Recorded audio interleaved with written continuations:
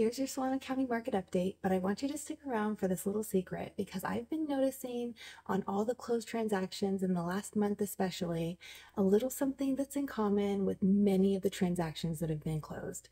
So stick around, I'm going to tell you this little secret that's going to help you out whether you're a buyer or a seller so you can know what to expect if you're planning on buying or selling a home.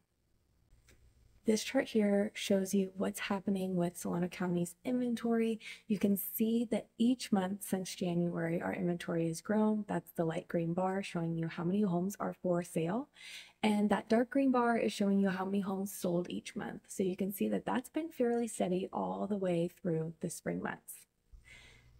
This chart here shows you the average price per square foot for homes sold in Solano County in the last months, going back to December. And I wanted to just give the same picture since I was showing you inventory going back that far. And this is showing you pricing. And you can see that over the last 3 months, prices have pretty much just plateaued. They might have declined just ever so slightly, but really we're not seeing increases in price. We're seeing home prices just really be stable. And here's that little secret that I was talking about. Most of the transactions that closed in May had some type of seller concession given. This means that the seller used a portion of the proceeds and gave that back to the buyer, and this is called a concession or a credit to the buyer. And it's usually used for repairs or closing costs. And my guess is that most of these buyers were using that credit to buy down their interest rate.